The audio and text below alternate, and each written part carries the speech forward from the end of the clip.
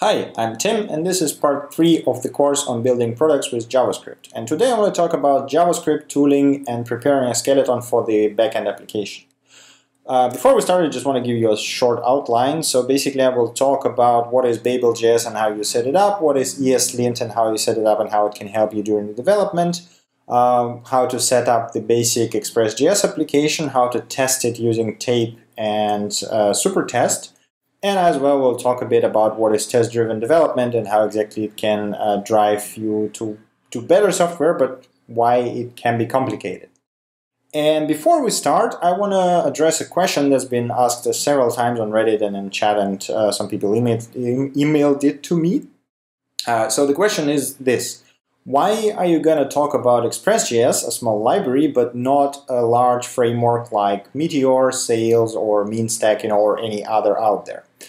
The explanation is pretty simple. Number one, I just like small frameworks, or small libraries, let's put it this way. And number two, actually, if you want to learn something, you don't take the biggest thing out there. It's actually very hard to dissect it into small parts and teach someone how to use it, because it's not just a library that allows you to do one thing, it's a framework that gives you tools to do everything. And if you want to teach how to use it properly, you have to explain about each one of those tools and the practices that ties them together. And I don't have too much experience with Meteor or Sails, so I don't actually know what best practices are in there and what they use and how exactly it works. I only have like a basic understanding of it, so it would be really hard for me to teach. And I'm pretty sure that it will be very hard for you to understand how exactly it works, all the underlying stuff. On contrary, if you take something like express.js, it's very easy to understand how it works because it's a tiny library that is effectively, in case of express.js, just a wrapper around the node.http server API. And this is really good because you can just go ahead, open the source code, and have a look at how it works underneath and know what happened and why you have those errors. While if something goes south during your development in Meteor, you will basically have to dissect half of a framework to figure out what's wrong, and if it's a bug in a framework or if it's a problem with your code. So it's, in my opinion, it's easier to teach people when you show them simpler things. And in general, I just like simpler things. So now that we've talked about that, let's go to the interesting part. So as you can see here, I already have prepared some files here. In fact, there's actually a bunch of commits. So if we open git plus log here, you'll see that I've created a bunch of commits since the last time. I have not pushed them yet, but by the time you see this video, they should be online in the repository. Feel free to pull it and see for yourself. So the idea is that I will not type code live, but I will just show you the diffs for those commits and talk you through them. Okay, so let's start with Babel. Babel is tooling basically for JavaScript that allows you to write versions of JavaScript that are not yet out and compile them to the current version of JavaScript. So if you don't know, JavaScript, which is officially called ECMAScript, is now a living standard. So they actually have a bunch of features that are in different stages of clarification, let's put it this way. Yeah? And there's a committee that decides, if this stage is good or not, how do we tweak it, how do we proceed, what features do we add, and how do we add them in a way so that we don't break all the code that's been existing on the web until now, because the rule do not break the web is the most important one for JavaScript. That's why we have a lot of legacy things that don't really make sense sometimes. So Babel allows you to take all of those new cool features and use them today.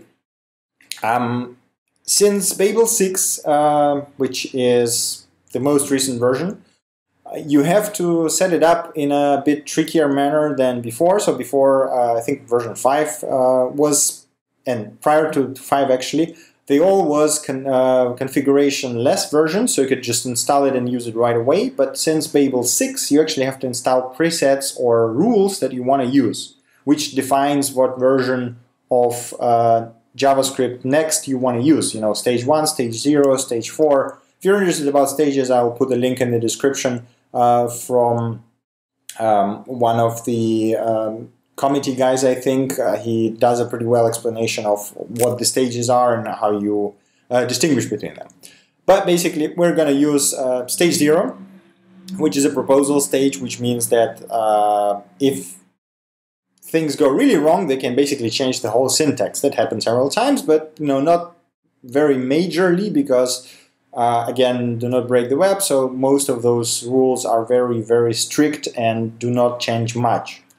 So, what do you need to do to set up Babel? Well, in this case, we need, and I already see a typo here, which is a good thing to fix later on. You need Babel core, you need, and presets, as I said, yeah. So, as you can see here, I added them as a dev dependencies to package.js, and if we have a look here at the, no, that's not what I want. Let's put it over here. So if we look here at the package.json, you will see that I have them here as Babel dependencies, as dev dependencies. So there are two ways to do that. Of course, you can always just open JSON and edit it yourself, which is probably the most annoying thing you can come up with. In case you don't know, there is a hefty command npm install -- save dev, and then you just say I want Babel core. And once you hit enter, it will automatically install the latest version available of Babel core and then save it with exact installed version into the package.json. So basically, in this manner, you can install all the dev dependencies that I'm showing here. So let's close the package.json. We don't need it for now. So we installed the Babel core and we installed the ES 2015 node preset. Is basically, since Node.js is way ahead of the browsers in terms of support for ES 2015, you don't need that many rules to support the full syntax, so it's much faster actually for Babel. And then I added stage 0, which adds all the current proposals from all the stages, including stage 0, which is the strawman proposals. It adds some cool things like bindings and do syntax, which is pretty awesome. But you can investigate it yourself. I'll put a link to the Babel website. They have a good description of what the rules are and what exactly they give you. It's always a good idea to learn ES 2015 because there is a whole lot of really cool syntax there that can save you a lot of time. Okay, so we added that, but that's not enough. So you have to actually configure Babel, and that's one of the pain points that people have been complaining since they switched to this configuration in Babel 6. To do that, there's two ways. One, you can create .babel.rc config, which sometimes doesn't work very well when you publish packages. I've read a few bugs that basically some Babel loaders, when reading the packages from Node modules folder, can pick up the actually the babel.rc files from those modules and then break the builds. So we don't want that. We want it to be nice and play nice with everyone. So what we're going to do is we're going to add that, let's close this one, we don't need it, that's a bit too many panels, there we go. We're going to add that config to the package.json. You can do that now, so if we switch to package.json, I can, let's close this one, can show you this, the Babel config. It looks very straightforward. You just say, I want presets. In our case, it's limited to presets, but in the same way you can say I want specific rules here. And we want the ES 2015 node preset and stage 0, exactly those ones that I've added here before. Done. After that, basically you can use Babel in either require hooks or from the start script. So if I would say start script, then I could just say Babel node, right, and then say that I want to run src on index.js, right? But this is basically equivalent to what I did in the index.js, as you can see here. So that's what I prefer to do. This only works for development, so you should not use Babel require hook in production. It's way easier and better to precompile everything. But for development, that works perfectly fine. So you just require Babel core register, this require hook. Basically, it will plug in Babel in anything you require afterwards. And then you require your source folder, which is, if we see here, it's already written in ES6 with import statements, arrow functions, and whatever. I think arrow functions are actually supported in Node already, but you get the idea. Template literals and all that kind of stuff, so all the fancy things. Okay, so we got that. We added Babel. Next thing is eslint. So if you don't know what eslint is, it's a very handy tool that helps you make less errors. So let's actually kill that panel for now, and I will show you how exactly it works. So the idea is that there's a lot of common cases when you as a human being can basically screw up writing code. For example, if I don't know, if I mistype the variable, yeah. So let's say I type the variable localhost address, so let's call it address. And it's going to be a literal that will consist of host and port, right? Because this is how the address looks. So let's add HTTP here. There we go. So this is the address now. Number one, as you can see here, eslint tells me address is never used. So it's basically waste of space. But that's not the only thing. So basically, if I change here to address, but say I mistyped it and typed it with one S, it will tell me, hey, look, address is not defined. You mistyped it. You screwed up somewhere. So it's really good. But it's not only that. There's a whole lot more of cases where it can help you. For example, like comparison with double and triple equals. For example, I enforce comparing with triple equals all the time because, if you compare with double equals, like this will be true. But I don't want that. I want strict comparison. And so if you do that, you will actually see that the okay, no constant condition, that's a different error, but let's say address, yeah, so we compare address to 1, and you can see here it expects triple equals.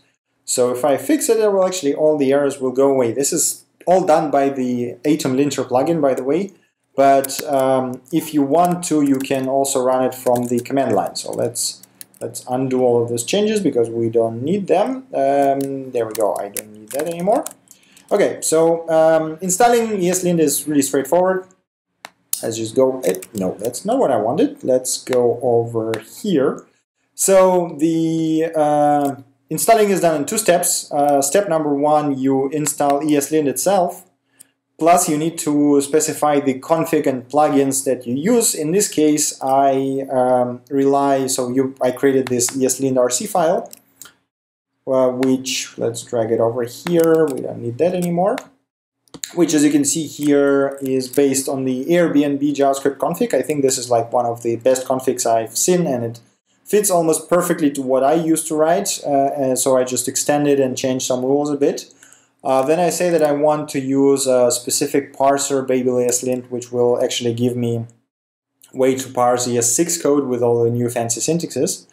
And then I change some rules, so like, the curly braces spacing for object, function names, spaces before function parent, and maximum string length. So I just adjust those a bit.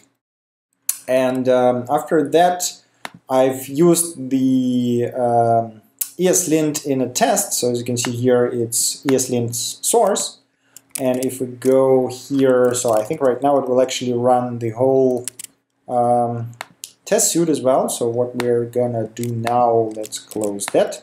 What we're gonna do now here is say create a new rule called eslint and say eslint source, right? So now once we go to the terminal, I can do npm run eslint, and you will actually see an error because I'm in the wrong folder, obviously. Okay, let's jump in the server and then do npm run eslint.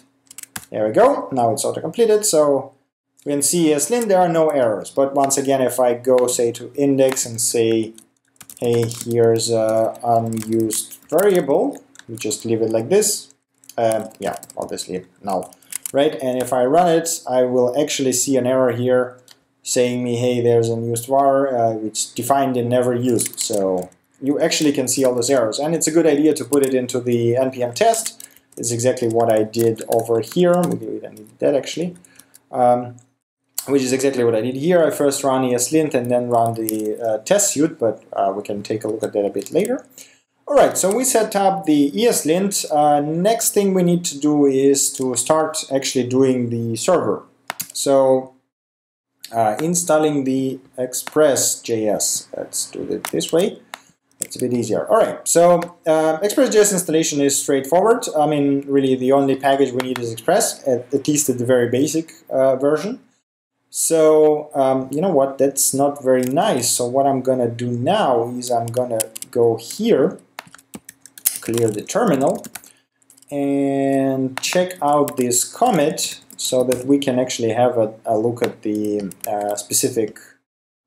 Okay, there's a bunch of files that we don't need, but whatever, I don't care about that right now. So we can actually have a look at what I did. So, all right, so as you can see here, I've added Express as a direct dependency, and I've started writing things in my index file. In this case, we have a bunch of errors from eslint about the console statement, which should not be used. But since this is sort of a basic hello world application, it's fine. So what do we do here? We import Express, obviously. We create the Express app. I mean, this is basically the tutorial from the express.js. Yeah. So the only method we create here is a test method, which is app_get/, which will send back hello world. And then we catch all the unhandled errors and send them as 500 and send the error as the body text. So we will listen on port 8080 by default. And there's one additional thing that I generally do in my Node projects. There are two events that Node has since, I think, version 4, or maybe it was io.js that implemented them first. You have uncaught exception, which is basically whenever exception is thrown by the code, you will catch it here if nobody else catches it. And you have unhandled rejection, which is the same but for promises. If you have a promise that is unhandled or uncaught, don't have .catch or finally or whatever, it will end up here. So you can actually see traces here and figure out, something broke and I didn't catch it, so maybe I have to look at that. So it's a nice thing to add. Okay, so now that we have this, we can basically, I don't have to start here, so what we can do is we can go to the terminal and say node index.js. This will start shard on port 8080. So if we open, say, Safari and go to localhost 8080, we can see our hello world. Works nice and well. Nothing unexpected. And rest status is not a function. That's a really good question. What the hell happened here? Why did this one trigger? Okay, whatever. So, but it works. We get hello world. That's a good thing. There are some errors. So let's continue adding things. So this is very basic hello world, but we basically want something more interesting. So let's do the same thing because I think this git log split panes are not big enough to show them correctly. So we want this commit. Do we have a commit hash here? Yes, we do. Let's switch to it. And if we look here now in the no, I don't want all of those panes. Go away. So if we look at the index.js now, I actually split it into simpler code. So here we just take the Express app and listen. So this starts the server.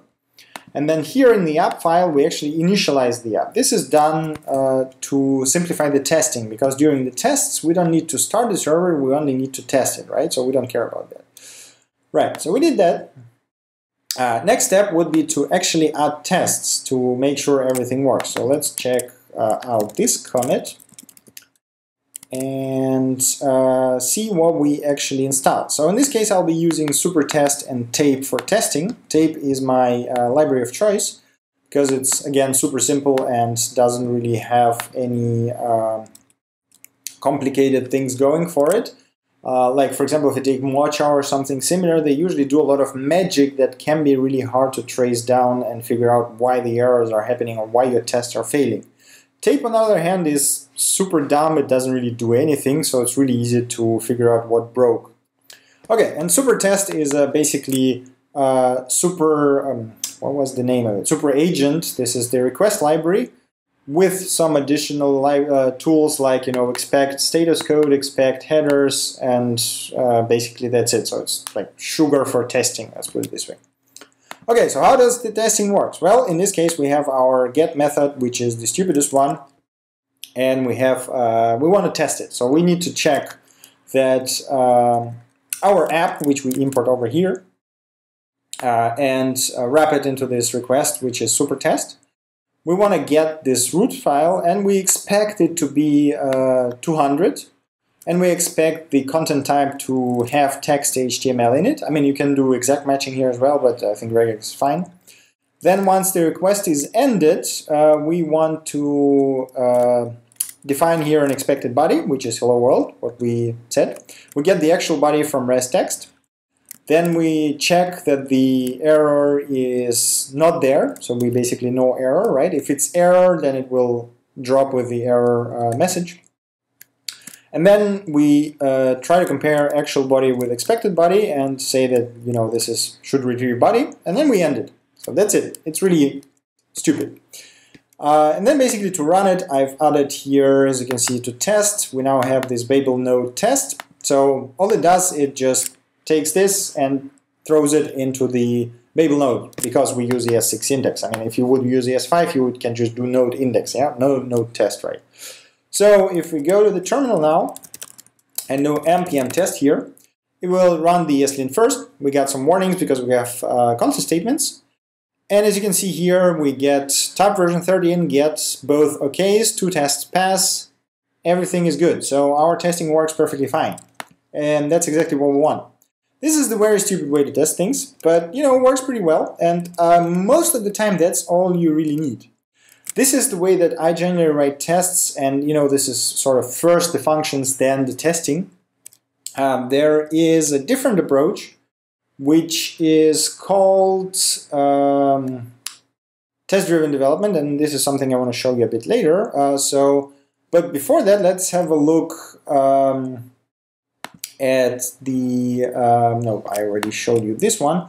Yeah, let's add some body parsing to express.js. So the thing with express.js is basically if you use it like we have now with very basic app, you won't be able to get the, no, this is the file I want, right? You won't be able to actually get the request body. So you only will be able to get the query from the URI. But we actually want to do the proper API, so we need to send JSON back and forth. So let's check out this commit. There we go. And that should be good. Did it what? Yeah, okay, so it's checked out correctly. Good. So to parse the body, we actually have to add the middleware, one of the Express middlewares, which is called body parser.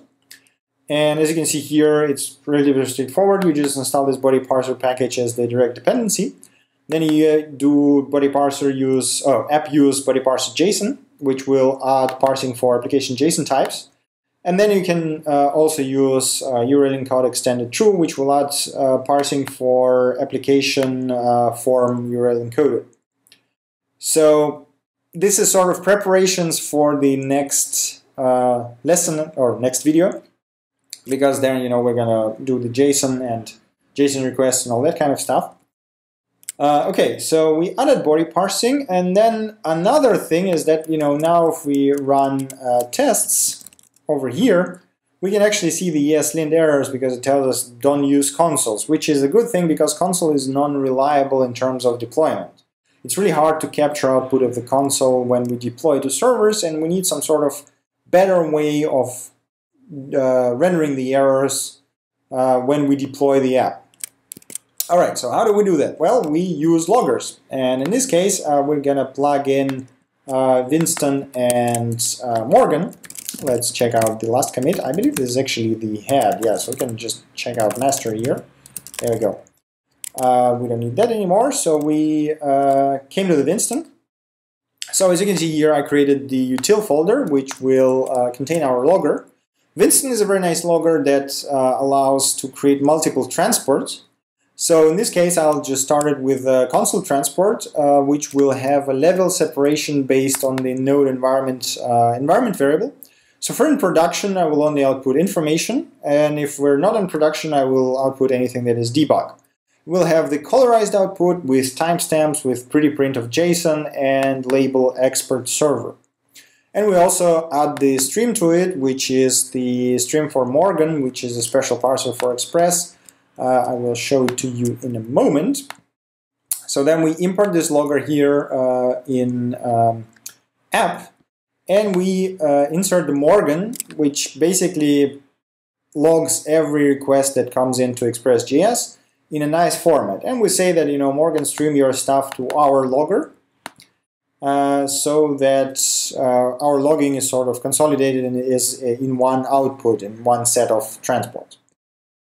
So if we now go here and do npm test, you will actually see that we don't have eslint errors anymore, test still passes, and this is actually the example of logging from Morgan. So as you can see here, there's been a GET request to the root, which is exactly what we wanted from the tests, with user agent node super agent 183, and you know, it's resulted in 200 and works well. So Also, we use the same logger here in index to say that chart is listening.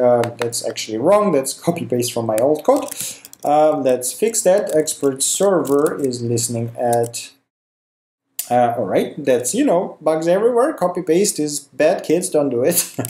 So if we actually now do npm start, did I add npm start? I don't think I did. Let's add npm start as well. So we say node index.js, and that's really all we need to say here. So if we do npm start right now, we'll start a server, and you will see here that we have a nice log. And if I go ahead and fire up Safari right now, we will see that hello world loaded, and there we go. There's our log request. You can see get to the root again with the Mozilla 5.0 Macintosh Gecko version, Safari, blah blah. So basically my user agent header. So there you go. Works nice and easy. Let's kill it. And now let's talk about test-driven development. So I showed you the way that you can create tests after you made after you've written your logic. Yeah, but how does the test-driven development work? You probably already heard about it.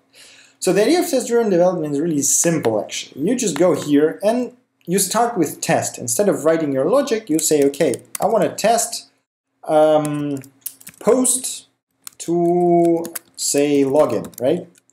So I want to test my login. There we go. What do I want to have requests app, which should be post login. So this should post something to root login. And then send username test, password 1 to 3. That's wrong brackets. I should expect 200. Expect content type, let's say JSON. And then when it ends, we got error result. So new line here. So basically expected body should be JSON, which say, okay, we got username test. Let's do it this way. And then ID 1. So basically we say we expect to return the user ID along with the username. So some sort of user info, right? And then we get actual body, which will be response body, which is the automatically parsed JSON body by the super agent. So then we basically check, so no, that's not what I want. Error is no error. And then we do deep equal here because we compare objects, so we actually want to compare them deeply, otherwise they won't be equal ever. So retrieve user. And then we end it, right? So you first write this test because you know exactly what you want from that logic. And basically, if we now go to the hyperterm and we, okay, test executed, good. Obviously it will fail. So we will tell, okay, there is actually an error and server return 500 internal error because there is no such root, which makes sense. But once you've written this test and you know exactly what you want from it, you can actually go here and say, all right, so login method, app post slash, no, we want slash login, right? Request response, there we go. So if request body, yeah, actually, basically we want to say, well, we need a username and password from request body. And if username equals test and password equals 1, 2, 3, I think, was it 1, 2, 3? Yes, it was. Then we return, yeah, res send, and we send a JSON which says username and ID 1, right? Otherwise, res send, no, let's say status for 1, so that's what you properly error incorrect username or password, right? There we go. So this is exactly what we want. It complains that we have inconsistent return values, so let's make it consistent. And if we do test now, npm, let's clear the screen first, npm test. it should theoretically pass if I did not screw everywhere. Yeah, so there we go. Now it works. This is the essence of test-driven development. The benefits of it is that if you know exactly what you want your code to do, for example, if you're writing a small focused library, it can allow you to move incredibly fast and you will have incredibly stable code. So it's really hard to break anything if your tests are already written. On the other hand, if you don't have a very specific requirements or your product is continuously evolving, like for example if you're doing a startup or if you're doing a research and development project where you don't exactly know how it will end up, if you have some moving parts or business logic constantly changes, it might not work because you just, you write one test and you implement your business logic, and then manager comes or the customer comes and says, yeah, we don't need that, we need something completely different. And you're like, damn it, I have to change it completely. And then you rewrite the test and then you rewrite the logic, and it can take quite some time. So I find it better that basically if you don't have the very specific requirements and strict understanding of your product, it's way easier to do the logic first, test later. But if you do have a good set of requirements and you know exactly what you want, for example, the enterprise projects work very well like this, you do test-driven development and you move like 10 times faster. It looks a bit backwards. I mean, it is backwards basically, yeah, but it can save you a ton of time. All right, I think that's about it for this lesson. So I won't commit this test-driven stuff because, this is not login function. This doesn't really do anything. It's just to show you how it works. But yeah, this basically concludes today's video. So in the next video, I want to talk a bit about Docker and databases, because we cannot really continue writing our backend since we need to save stuff to database, like users, questions, answers, all that stuff has to be in a database. And before we do that, we have to pick one.